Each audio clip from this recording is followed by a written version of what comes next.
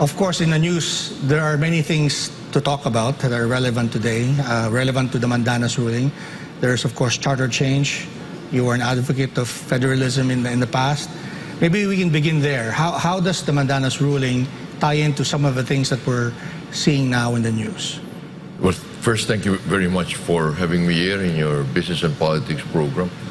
I think this is very helpful in really conveying to our people the need for this Supreme Court decision, really in establishing a government that would really embody the ideals and aspirations of our people, following the basic principles of subsidiarity, which is expressed in government, in having a central government and autonomous local governments. Local governments being the provinces, cities, municipalities, and barangays.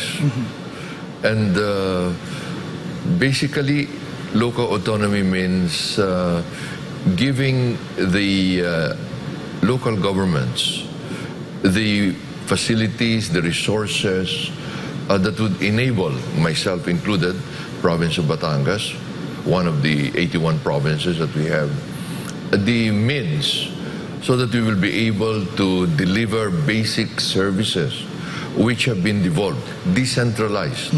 These are the services which have been determined to be better done by the local governments who are closer to the people.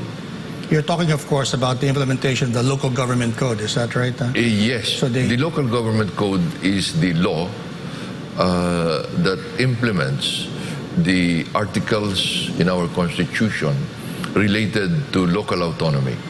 And one of them is really to give the local governments the means, specifically financial means. One of the sections there in that Article 10 in our Constitution, which is the local governments should be given the just share as determined by law. Right. That is the local government code. So recap it, and please correct me if I'm wrong, they devolved to you the responsibility, some of the responsibilities. Yes, in 1972. But not the means to do the job. Not all the means. Not all the means, okay. Not all the means. Okay. And specifically, the one that I've been fighting for, well, since the first time I was governor. Right. Actually, the first Supreme Court decision was really the Mandanas ruling of 2004. Wow. Okay. What we're talking about right now is the Supreme Court decision. Actually, the Mandanas of the same thing. Right.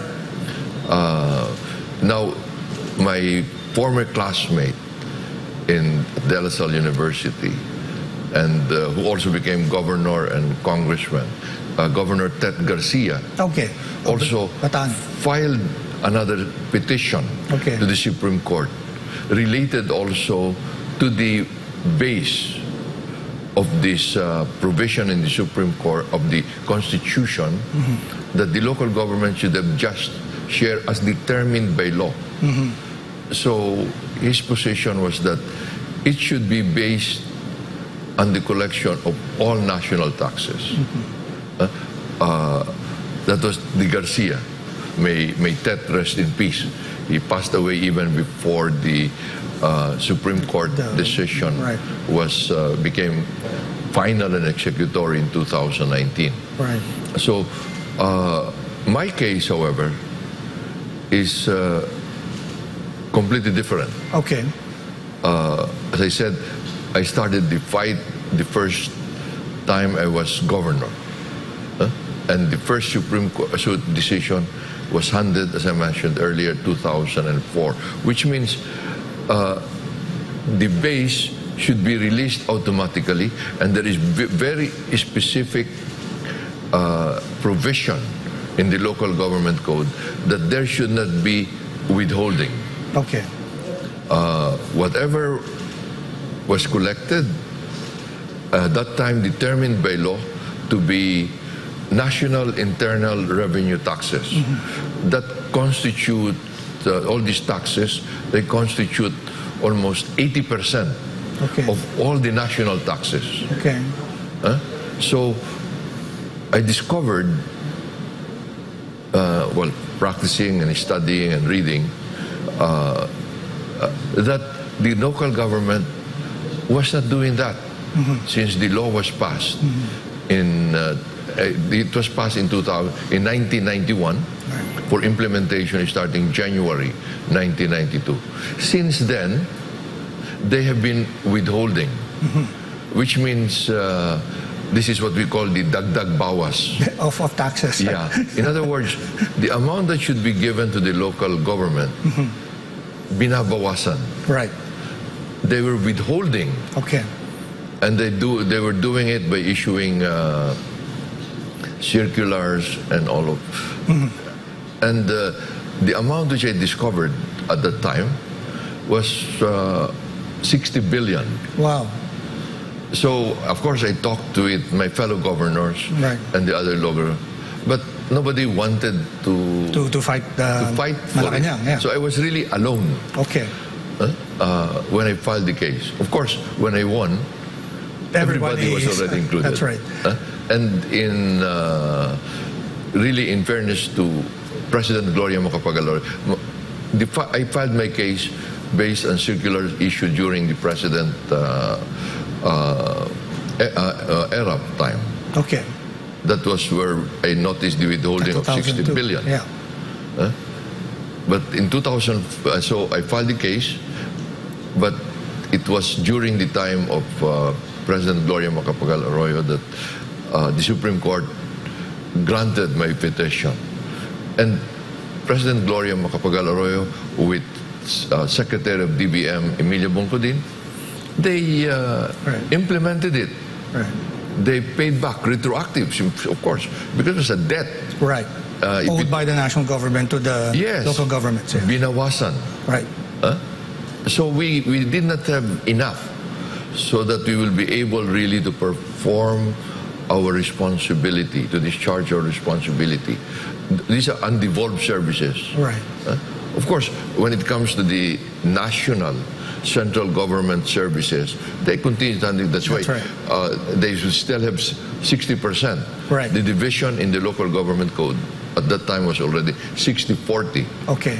The 60 would be, of course, for the operation of the national government, including foreign affairs, and the monetary system, of course, preserving National our defense, sovereignty, national defense, and all this relationship on a national level, and determining what would be the services affecting more than one province. Right. That would make it a national. Okay, so 60 billion, because at that time it was big, in 2004, the local governments agreed that it would be given in installment. Okay. Paiyakan, which of course for us is okay. Okay. Because so long as you... Yeah, because anyway, we were allowed to borrow. Okay. So that we could catch up. Right. So it was done. It was, the 60 billion was paid in 7 years. Okay. Now this year is... This year, okay.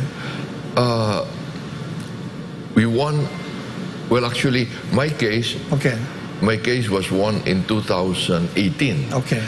I said won final because there was no motion for reconsideration. Right. Because there was already a precedent and all that. And it's very clear that they were withholding. Right. Because I found out thing up, the one of 2018 decision. When I was in Congress already, I was in I was governor your first, 95 to 2004, and then 2004 up to 2013, I was in Congress. Right. I became even chairman of the Ways and Means. Yes, I remember. Yes. Yeah. So I clarified it because our party, Liberal Party, was in power at that time. Right. That's why I was the chairman of the Ways and Means. And so I brought it up first to the administration. Right. The president was ours, everybody. And we said, look, it's very clear that But the answer to me was, nakaugalian na yan. Tayo na ang gumamit. But I said, we were supposed to be matuwid na daan. Right. Okay. So I continued the fight in Congress.